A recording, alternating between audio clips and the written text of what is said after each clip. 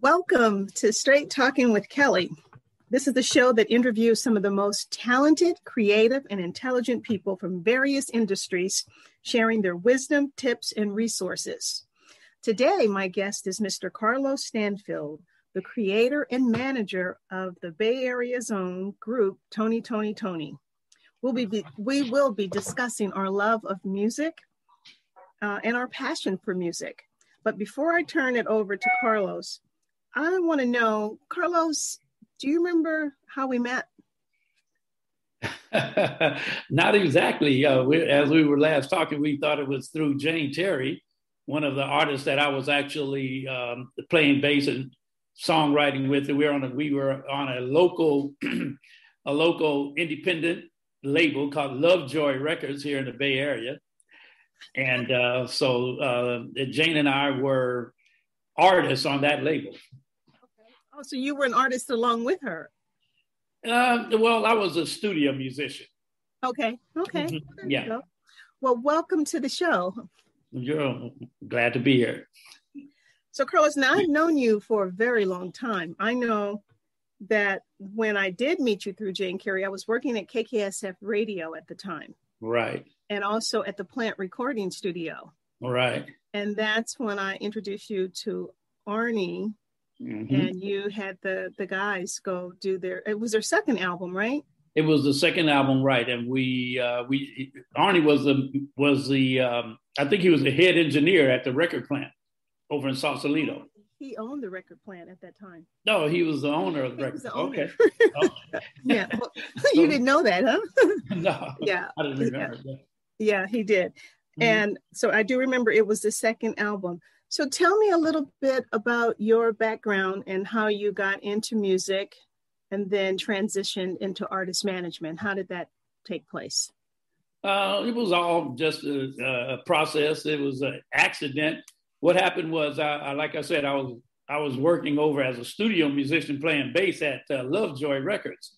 Okay. And over in East Oakland, and we were writing the album for Jane Terry. And so we finished the album for Jane Terry and for the other gentleman, Charles Green, and his name was Chaz. And we did those two albums. And after we completed the albums, the record label didn't have any promotion staff. So what I did was I just decided that with my speaking ability, with my sales ability, I kind of put that professional sales ability to work and went out and started going to all the local radio stations. And I was able to actually get airplay on those two records by the label. And that's probably why I met you at KKSF, because we were getting Jane Terry and Charles Green. Charles were being played on your radio station. Okay. So, now talk to me a little bit more now about how you segued out of that. Well, it was actually kind of like the same thing. And how did Toni come about? Well, Toni came about because Dwayne Wiggins, which was one of the members of the Tonys, one of the lead singers, he was also doing studio work over at Lovejoy Records. And so after we finished doing all that material, Dwayne decided that he wanted to start a group with his little brother, Raphael, and some of their band members. All of them were either current members or ex-members of the Castaliers, which was the high school jazz band. Okay. Mm-hmm. And so we just decided to start writing music and coming in the studio and recording those guys. And it took off so well that obviously it had potential, and everybody around, we all knew it had potential. So we filled out the group with some other friends of theirs from Castlemont High School and started the band. And I started to do the same thing. I went around getting airplay, local airplay. And then I made a demo tape and started my move into Los Angeles as far as going down there and shopping a record deal. That was the old days of shopping record deals with demo tapes. Yeah. And then what label did they end up getting on when they first got signed? The label was a polygram label called Wing Records. Was the label that we signed to. It was actually a record label under the polygram. Well, and so then we know the history. They ended up becoming a really good group. Mm-hmm. Wonderful stuff, making one songs. I know my favorite song was It Feels Good. Okay. I love that song. Speaking of which, this would be a great segue into where we can actually start talking about R&B a little bit, because you and I had talked about that a little bit in terms of what's going on with it. So as you know, I want to read this to you. R&B actually was the name that was coined by, what's his name? At Atlantic Records, Jerry Wexler. Okay. Jerry Wexler coined that term because back in the day, in the 40s and the 30s, and up until, I guess, the 60s, they would call Black music race music. Uh-huh. And so when he was working for Billboard magazine at the time, and so he felt that name race music was very demeaning. And so that's when he coined the term R&B, rhythm and blues. Okay. And then it actually, took off. And so that became the new buzzword for our music. Now, so who are some of your favorite R&B artists?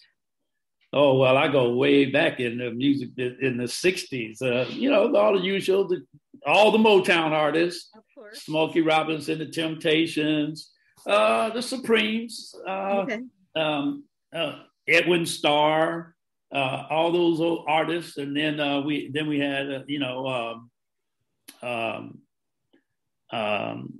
Isaac Hayes and Barry White, and all the top, the most influential and popular R&B artists. I liked all of them. The music was great back at that time. It was a great time for music in the 60s and 70s.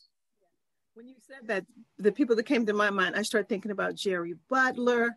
Oh, the Iceman comment. Oh my God. I used to love me some Jerry Butler. And my Motown artist, of course, was, I won't even say the Jackson 5 because that's just a given, but right.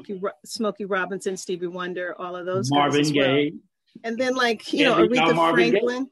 Yeah. Oh, what's going on? Classic. My favorite all time of all records. That's right. But yeah, Aretha Franklin. There were so many wonderful artists. That makes me think about what's happening with music now. Do you feel that we still have really good R&B music, or is it missing something? What do you feel? Well, with me being old school, and not understanding, I have kids that are in their 30s and all, and the music that they like today, it's about for me, it's the lyrical content. And the beats are the same, the music is the same. It's just that I don't gravitate toward the lyrical content these days. Some of this current music, and as a society and socially, I think we could do without some of it. They'll probably hate me for saying that, but I really do. I just think that music is, and as we spoke the other day, music is it's enlightening, it's educational, it's inspirational, and that's what it should be. And good music is all that good music from the 50s, the 60s, the 70s, all that R&B music. I mean, social music, Marvin Gaye, What's Going On album. You had people like, People Get Ready, There's a Change Coming. Those kinds of songs. That is what I miss. Yeah. And When you said that, I started thinking about Sam Cooke's song, "A Change Is Gonna Come." That's right, Sam Cooke. Yeah, That's kind of thing. yeah. The lyrical content is different, but of course that all changed when rap music came about. That's right. And so, but you know, and I'm gonna tell you something. After I got out of the music industry, I don't remember what year I got out. I think it was the early 200s, in the 2000s. Mm-hmm. And so I really have not kept up with the music. So I don't. And so what you're saying is that with the R&B music, the lyrical content is still crazy, or is it just the rap music? Well, it's rap music because that's what the rap music is, R&B music now. That's what's playing. That's true. That's what that's where it's going. Well, I don't know. As long as the record companies are, but now people are not necessarily going through record companies anymore either. That's They're right. live streaming and doing their own stuff. So I think that there was a time when, the record labels, that's what they wanted to promote. They wanted to promote that kind of craziness. But I think young people are just doing that on their own now. Do you think it'll change? Well, I certainly hope so. And, I just can't believe that there's not good music still out there, but it's what the record industry and the radio industry have decided they're going to play. And that's what they're going to put out on the airwaves. And it's sort of like, if you ask me, it's kind of gotten to the place where they're willing to sacrifice the minds of our young people because of the records that sell. But I can't believe, and I don't have the statistics in front of me, but I can't believe that in sheer volume that rap music is selling more than the R&B music of the 50s and 60s and 70s. I can't say that I can't believe it, that is actually in sheer volume selling more. So I have to ask myself then, what is the what is the intent? What is really going on with promoting certain kinds of music over another type of music? And like I said, all that good inspirational R&B that we grew up on is not around anymore. And I can't believe that people aren't recording that music anymore. It's just not being played on the radio. I think that's true. I think it's just not being recorded. Now, when I think about this article that I had seen where Chaka Khan was on Steve Harvey's show, and let me read this to what you said, because he asked her, was R&B music dead? And she says, no, he asked her what was missing with R&B music. And she said, talent. She said, talent, sincerity. And then she says, and the music business is like a circus. She says it's very ugly. It's based on competition, and it causes a lot of grief and messed up feelings between musicians and artists. I pretty much have to agree with that. Yeah. So I thought that was very interesting that was her spin on it. So now, do you have any plans of getting back involved in the music industry? Well, I don't have any specific plans to get involved in it, but whenever I come across something good and I hear some good music or an artist who happens to have a great voice and is putting out a certain message, it of course it naturally promotes me to want to get back into the business. But it's just a matter of what kind of angle do you take in order to promote it? Is the radio playing it? How do we used to be able to walk into a radio station and ask the program director to play our music. And he actually had some say-so about that. And I just don't know how that process works anymore. I think it's all about likes on the different social media platforms. You get so many likes, then all of a sudden people will start looking at you. And, and that's what people want to do. They want to see you promote yourself and to get some type of success going before they decide to tap into you. I understand. But I really would like to see radio and television, but we're talking about radio. I would love to see radio or somebody, have a little just, because most of the stuff we hear on the radio right now in terms of that music is they're replaying all the old stuff. stuff that we used to play. But there's no new R&B music. So that means it's wide open, and that's why Kelly K is coming back. I'm coming back to the scene, because I know that one of the things that's lacking is that artist development. Yes. And that's what I would like to bring back, just to be able to I want like a 16-year-old, somebody that I can actually nurture and groom and really get them ready. Because I think what's happening, people are just putting out stuff, anything, and there's no grooming. And I would like to see that come back. So I'm definitely getting ready to get back into it. Well, you're good at it. You should get back at it. I have to give you credit for what we did, because after our first hit record and our band started to get Toni, as they started to get popular and were being requested for radio station interviews, television shows that we were doing. And they didn't have any experience in that. And they got a lot of experience and encouragement from you, because you actually put them through some of those early tests about how to conduct yourself in public interviews. I mean, that was you kind of made that your job, and I let you run with it. And they have to give you credit. You were the first somewhat a teacher who helped to groom them for doing live interviews. One of the things I remember, Ray was like a little sponge. Mm-hmm. I could talk to him about a book or anything, and he just wanted more. He wanted more. As a matter of fact, he has a book of mine that he never gave back. But I'm so glad that, it meant something to him. But yeah, so no, that I think artist development is definitely something that needs to come back. And guess who inspired me to get back? Was Mr. Arnie Frager. Oh, okay. Arnie was like, Kelly, this is what you do. And, let's talk about it. So I'm really, really excited about venturing off into something new with artists. Mm-hmm. And there are a lot of young people out there that can really sing. I see my granddaughter, for example, can really sing. Mm-hmm. So I know the talent is there. I just think that it needs to be groomed properly and not just thrown out just for, the one-hit wonder type thing. Remember the one-hit wonders? Yeah, of course. But even some of them were groomed.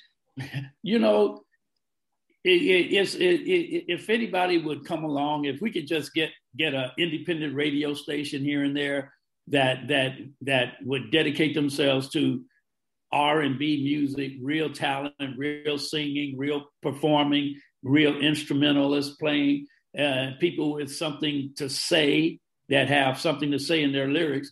If we could just get a couple.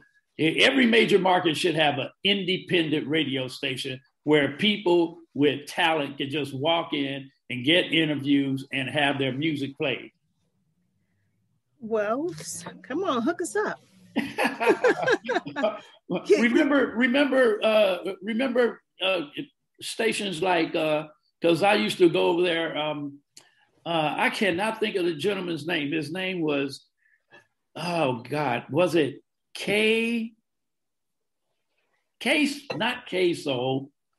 Oh my goodness. They're going to kill me because I can't think of his name. But it was an independent radio station over in San Francisco. I don't know if I recall that. You would if I could just think of his name, and it'll come to me before it's all over. And I'll mention it. So what do you think about the Star Search programs? See, now you can tell I'm old school, because Star Search was what was around when I actually would dress artists for Star Search. That's how I got involved with the image consulting end of it. But what is it? American Idol and The Voice, those kinds of programs. I don't watch them. Once again, I think that those kind of shows more hurt the business than they help the business. Because if you were to study the situation, those artists have to sign so much sign away so much control over their careers before they're even accepted for the show. In other words, if we accept you for the show, we've got you signed up for management already. We've got you signed up for a label already. And the deals are terrible deals for artists, but people want to get in so badly that they're not allowed to have management. So they have nobody consulting them on what they're signing and what they should or should not sign. And if you don't sign these agreements, you can't get on the show. So it's a catch-22. And I think it hurt once again. That's another thing that hurts the business and hurts the development of real musicians and artists and singers and performers. Like I said, those shows are I just have to come out and say it. Those shows are terrible. Those are terrible experiences for those artists. But where else do they get the exposure? And I think that's what's missing. We don't have venues of places where talent can actually come. So in my mind, I envision like a grooming school where you can actually have the old Motown kind of situation happening all over again, because it works. It really does work. But we have to get back to that kind of platform. Are we going to go back to that, or where are we going with music? Well, you need independence. You need independence in the radio business first. And that's where we need to get back to. I mean, like I said, every major city should have at least one independent radio station where a guy like myself could just walk in with a great tape and ask them to play the music and see what the people think about it. And if they get any calls, see if they get any interest from the people. If anybody likes the music, they call in and they get to and then the DJ asks them certain questions. What do you think about that music? How do you like that? And then if you got something if you get a certain amount of calls from the public. Because I mean, let's be honest about it. Give the audience a chance to say what they like. You know what that reminds me of? I used to work for KLOK radio. Right. That was yes, no radio. And that's exactly how that was their format. Right. Where people would call yes or no for the song. Mm-hmm. But of course, behind the scenes, they had that all kind of figured out anyway, too. But it would at least kind of give them an idea of what people were looking for. Uh-huh. And as you said that, the first thing I thought about, walking in with your record and stuff, the first thing my mind went on was payola. It was like, oh my God, that would bring payola back. Well, it would, but like I said, the independent stations. There's enough time and a space and on the radio. There's enough minutes to spread the wealth around a little bit. And then, we don't want to go back to the days of payola, but even with the payola, you had the guys like all the major record label heads going around, but at least they still had A&R development departments in their record companies. Yeah. Well, so when you said that, okay, I don't know if you've ever read that book, Hitmen. I did. So when I first read Hitmen, I was like, so I had this love-hate for the music industry. Mm-hmm. And that's why I really feel like I really have to come back, because I didn't get to really do what I wanted to do in it, because I was in it, but not in it. Right. Because I had this fear of it. And so I think my saving grace, where I was able to really make something happen, is when I became a board of governors for the Recording Academy. Okay. Where I did make sure that we were doing things in communities of color. Mm-hmm. But in terms of really developing an artist the way I wanted to, mm-hmm. I didn't do it in the music industry, but I did it in my culinary programs, and I do it through my work at City College with my image consulting students. Mm-hmm. But I want to do it with a musical talent. I mm-hmm. want to be able to take someone, groom them, and make them a lasting sensation, not a one-hit wonder, right. Not a fly-by-night, but something that's going to be sustainable, like the artists that we used to have. And we should still be able to do that now. I think so. I think people are really ready for that. I think people miss that. I know people my age miss it. My kids don't miss it because they've never been exposed to it. But they don't know. Yeah. But they don't know what they're missing. But I bet you if you gave them a chance and gave their ears a chance, they would prefer to hear the Temptations over some of the language in the rap music that's being presented out there today. I mean, I just can't imagine that their ears are turned off to good music and the good sound. It's not, but it's all they're getting. If they don't have anything to compare it to, then that's where we have a hole in our system, because these young people just aren't being exposed to anything. Hey, who am I to say that Megan Thee Stallion shouldn't have a record deal? But Jesus Christ, give a singing artist some place to put their music to expose their music out there, and let the audience be the guide. Well, you know what? Hopefully someone will be listening to us and get back to us with some incredible comments, letting us know, giving some suggestions in terms of how we can move forward with making some of the things that we'd like to see happen. And it's not that we're trying to bring back old school music, but that is the messages that are being presented, uplifting, inspirational. And I do know that it's some of that stuff out there, but I also kind of miss the begging of Keith Sweat, Well, and we miss a little Teddy Pendergrass. So we had our music too now. So don't try to pretend like we didn't have. That's true. But it was still. It was clean. At least it was clean, and it was cleaner than and it was real, and the talent was real. But then when I think of that, I think about Me and Mrs. Jones, and then I think about Betty Wright with her song, "The Clean Up Woman," and so ours wasn't all good either. Well, it wasn't necessarily to me. So what's wrong with Me and Mrs. Jones? That was a nice string section in that song. Yeah. Speaking of that, it makes me think of Prince, how that was one of the things that I know that he just couldn't believe that people didn't play instruments. Right. He was just like, really, can you guys play some instruments and stop doing what you're doing? It's like, really?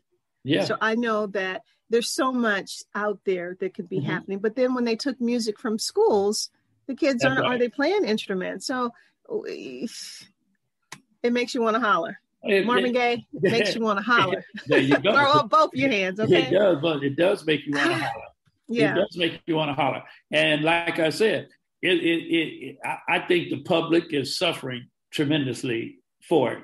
They're urgent. They just would love to know where they can go to hear some good music. The Santanas of the world. Yes. Oh my God. The Bay Area was always a hot spot, Oakland and San Francisco, for great bands, and I just can't believe that it's not being missed. Well, it's how I look at it. What we're really missing in music is genuine emotions, just that real raw stuff. People want real, and I know that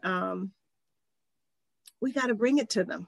We still got life in us. We can bring them some of that stuff that they're missing, because we know it. They don't know what they're missing. So it's up to us. That's right. People in our generation to do something about it. And that's where I'm at right now. That's where you're at? Okay. That's where I plan on doing something about it, at least in my way. Well, we'll start the best of my ability. We'll start with this show, and we'll get more people to come on your show and talk about it. Oh, absolutely. I'm actually going to have Arnie on here. I think Arnie, and I should have had Arnie on here with us. Okay. Yeah. So maybe when I have him back, I'll let you know. Well, anytime you would like to have me back, I'll be glad to come. Okay. I appreciate that. So now let's talk about you a little bit. Okay. What are some of the things when you think back were some of the obstacles you had to come? Because you taught yourself everything you needed to know about the music industry. And so Sure, what were some of the obstacles you had in terms of trying to get an artist signed? Well, it was a process. It wasn't I wouldn't call it an obstacle, but it was a process. And, like I said, you'd go out and you see something that you want and you want to invest in it. You record the music. You get the band to understand what you're doing and get them on board. And then you go, and then the person in my position goes out and does all the, and sells the concept of the group or the artist to the record labels and to the radio stations. And that's a dead art. There, you can no longer do that. The day of having a demo tape and walking in and getting somebody's interest, A&R departments, artists and repertoire. There's no more departments like that. You could just knock on the door of any major label, and if they just gave you 5 minutes to listen to your tape, but somebody had to go out and do that, and that's a dead art. That's no longer anything. That's just not the way to do it now. If there are any real artists out there being discovered, it's on these all these TV shows. All the shows like America's America's Most Talented. I know American Idol and those type shows. But then, what about Spotify and some of the other social media networks and YouTube?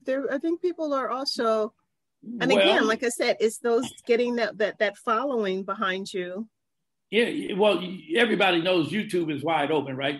Anybody can put up anything on YouTube, and it's a matter of the word of mouth is still the best way to sell anything. And so you put it out on YouTube, and the word gets around that there's something good that somebody likes, and one person tells another person. See, that's still not dead, but it's certainly overwhelmed by a lot of these other processes. But trust me, when people hear something that is genuinely good, they tend to gravitate towards it. And next thing you know, of course, what do you got to do? You got to figure out, what do I do to get a million hits on my YouTube channel for an artist? And that's an art in itself. Yeah. But that's the way to do it. That's the way you got to do it these days. If you get a million hits on your YouTube channel, you got something, and somebody's going to pay attention to it. I believe. I haven't never done it, but I believe that could be a viable way of getting yourself known out there, because YouTube is still a channel for being discovered and exposing artists. So that sounds like I need to be on YouTube scoping out some talent. Well, so I will start that process, and I have actually been looking around and trying to listen to it. And I've always wanted to manage someone. I did manage a person, a cousin of mine back in the day. Mm-hmm. That's how I got started. Right. And I really felt like I didn't know enough to really do what I wanted to do with that person. So mm-hmm. I actually went back to school. Mm-hmm. And I did get my degree in artist management and public relations. Uh-huh. And so I'm biting at the bit to get a hold of somebody.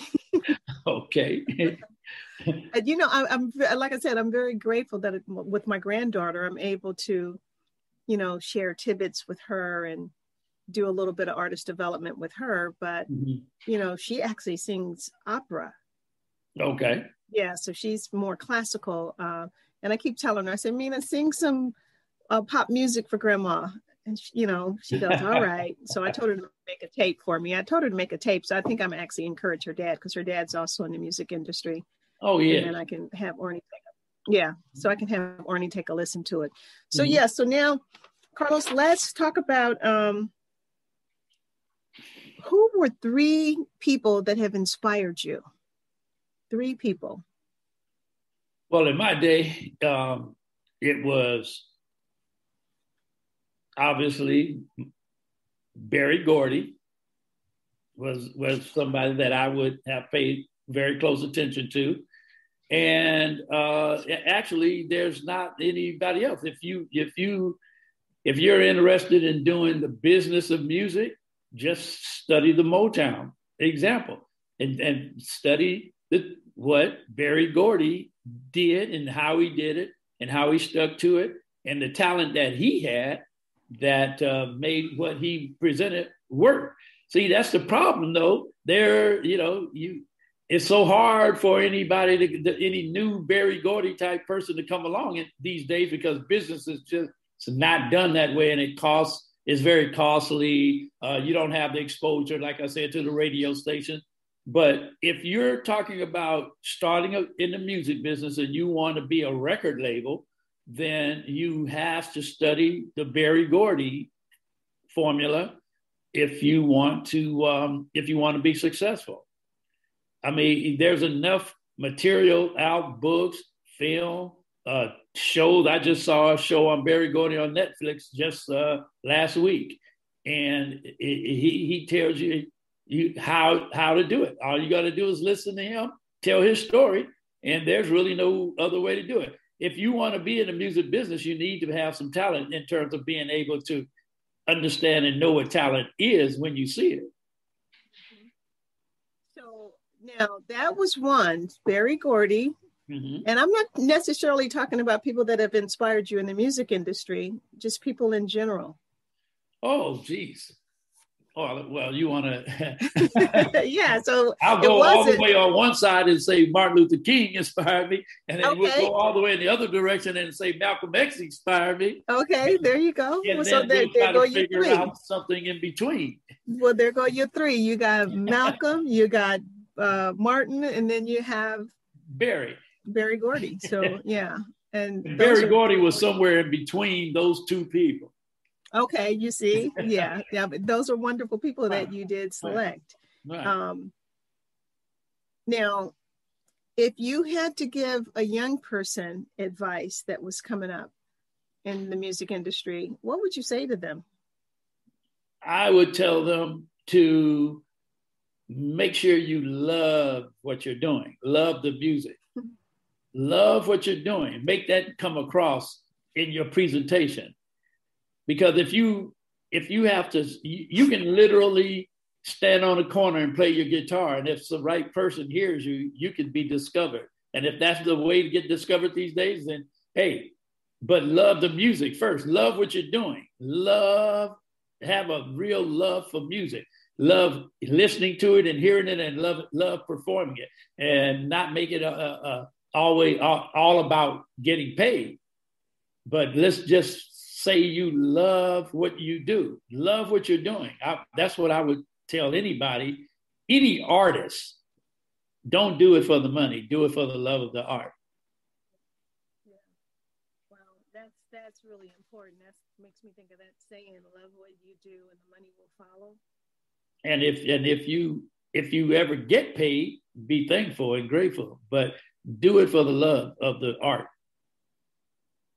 How do you continue to stay abreast of music? What do you do? I listen to all my oldies on my... You did say that earlier, didn't you? On my iPod, on my own iPod. And I have all my old records and recordings on my computer and on my iPod, and I listen to that. I don't listen to any radio stations necessarily. When I'm in my car. Now I still have a phonograph, so I still play my records. And it's nothing like when that needle goes down on that vinyl and you hear that little hiss. Yeah. And then bam, it comes on. Oh right. My goodness. Such a thrill. There's nothing like it. I still have cassette tapes. Okay. And I play them. You do. I can promise you I haven't seen a cassette in a lot of years. I have cassette tapes because I have some wonderful tapes, and I have my VHS videos. And do you still have a phonograph? Do you play records with? Yes, I play records. Oh, you know what? I play. Oh my goodness, nothing like putting a Prince album on, and then I can hold the album and look at it, right. And then I go get my Marvin Gaye. Yeah, you know what? Bring vinyl back. Well, be honest with you, vinyl is not gone. It's an eclectic sport these days, but it's out there if you Well, want to I do a know. little hunting. No, you don't even have to do a lot of hunting. I was actually, my husband and I went walking on Mission Street yesterday, and there's a record store where they actually are buying and selling. You know, they'll I can actually bring records in and sell them to them. And Lord knows I will do that, because I do have some records that I don't listen to. When KKSF, when Clock Radio was being sold, they allowed us to take any albums that we wanted. And I did get a lot. And some of the stuff I don't play. So I know I could give it away to people that could benefit from it. Yeah, unfortunately, I got separated from all of my vinyl a long time ago, and I haven't had a record player or I could not imagine. Yeah. I couldn't imagine. But you know, we had a cat, my little Gizmo, and you know how your records used to be in like a crate. Yeah. The cat would use it as a scratching board. And when I saw him do that, I was like, oh my goodness. So some of my albums are all scratched up because of him. The album or the album cover? The album covers. Yeah, right. The album covers are just, but the albums are pristine inside, because I don't touch my albums. I know how to clean them. Right. Yeah. So, yeah, well, I do. See, unfortunately, you can't discipline your cat, and you can't. Well, no, he's gone now, so I don't have to even worry about that anymore. I miss him, but my records are already ruined. The covers are ruined, so there's no turning back. Right. No turning back. Right. So now, if you could meet your favorite artist, R&B artist from back in the day, who would it be? I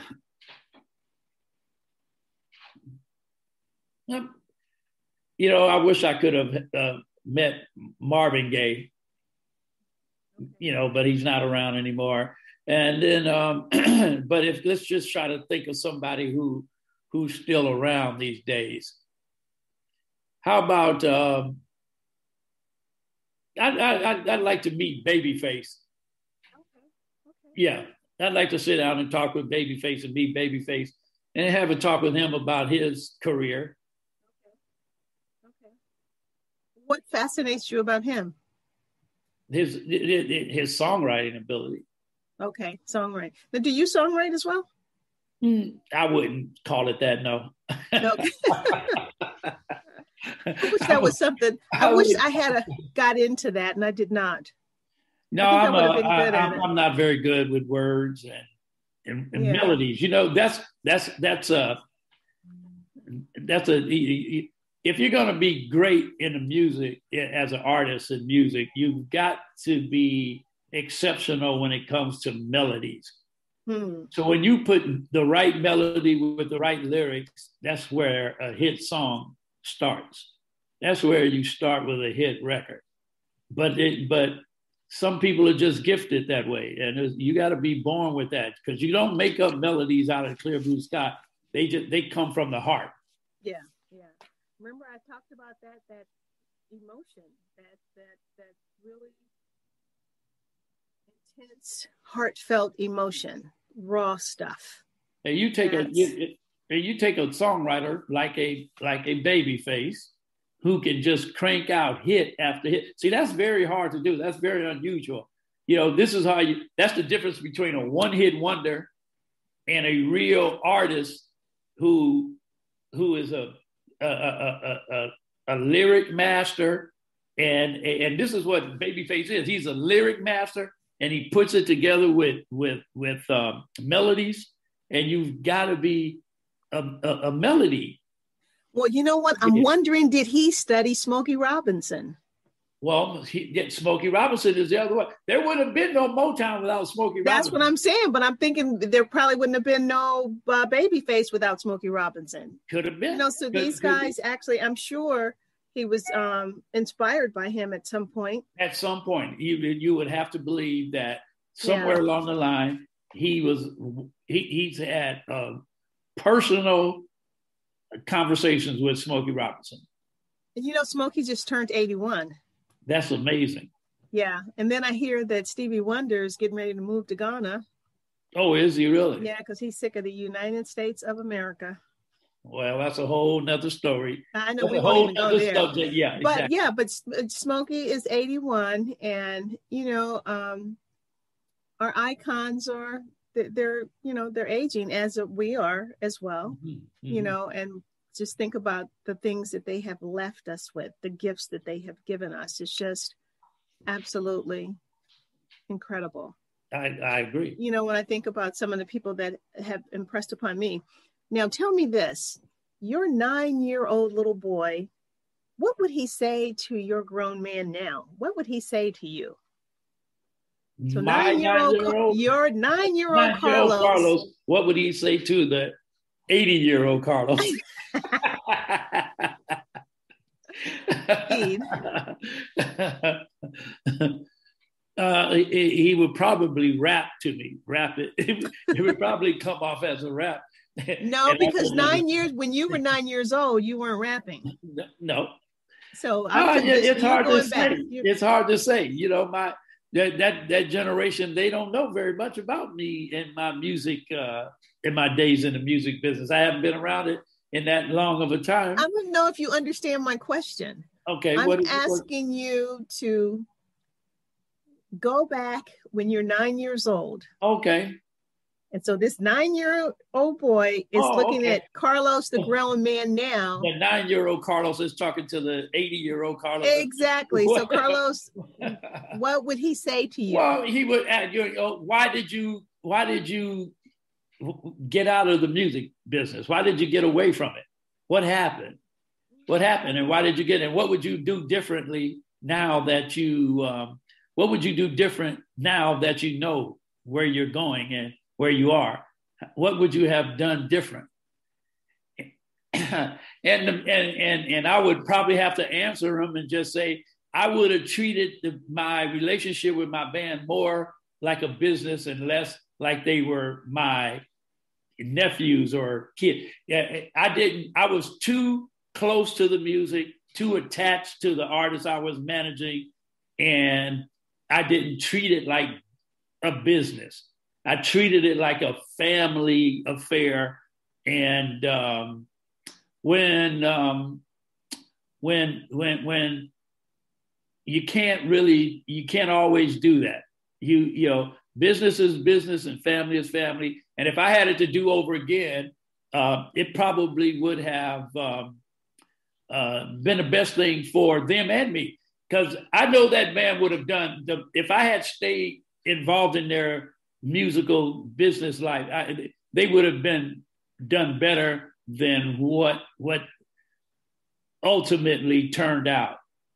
I think they would have done better with me. I was better for them then because I understood them. I understood their music. I knew where the talent was, and I knew how to point the camera or direct the attention to the one who needed the most attention at the time during the whole process, the process of creating a song, working on that song, and because like Berry Gordy, somebody had to be in charge of the quality control, and I believe that I would have that they were better off with me in charge of their quality control while I was there. Yeah. And if I had anything to do over again, if somebody asked me what would I do over again, I would have kept it business and less emotional. So that 9-year-old boy was really talking to you, huh? Oh yeah. Yes, he got you on a little tangent there, really making you think about things. But you know what? Hindsight is 20/20, right? Hindsight is always 20/20. Yeah. So, but you got them to the show, and that's all that mattered. Well, yeah. Somebody got to get you to the show. Yep. That Michael Axon, that was his favorite line. Get you to the show. So before we close out, Carlos, yes. Is there anything that you want to leave the audience with in terms of knowing something about you? What is it what takeaway would you like for them to have about you? And if anyone wants to be in touch with you, Do they look you up on Facebook? Can they do that? They can contact you. Oh, no, they Because can't. I don't really have a Facebook presence. I do have a Facebook page, and if anybody did one, but if anybody has any questions, they can contact you. And if you think there's anything that's important to get to me, sure, I'll listen. But what was your question? The main question again? So, like, is there anything that you would like to leave the audience with in terms of? Oh, yes. Well, I would like to just tell the audience and or anybody listening here that if you love something, put in the time to perfect it. Think about it all the time. Eat, sleep, and drink it. Because whenever you're in a creative situation, because you can create on the business side also. There's always somebody coming up with a new way to do everything, and that includes business. On the business side, there's always another way to do it. So because that's what's happened to me. I've completely lost track of how to do entertainment business anymore. I don't know anything about the processes, the promotion processes, the broadcasting. How do you get a song played? Who do you go to? You can't go just knock on the door of KKSF anymore. You just can't go there, knock on the door, and get it played. Can you hold on one second? Sure. Okay.